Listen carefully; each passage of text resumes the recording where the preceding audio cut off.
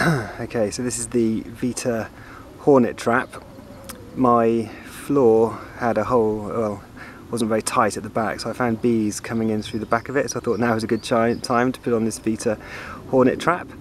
So the idea is you can see there's an entrance at the front, so they're going in there as per normal.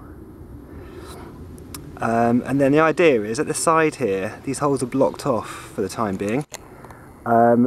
But the next time I put a video or some pictures, you'll see some escape things in there. So basically, hornets, wasps, any robbers of any type will go in there because they can smell the food and the brood, etc. But they won't be able to get back out and they will die.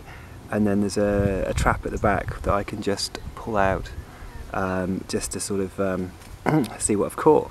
That is the idea. We'll see how it goes.